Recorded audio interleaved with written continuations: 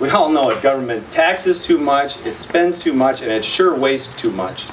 We need a renewed focus on educational opportunity, personal opportunity, and economic opportunity to turn our great state around.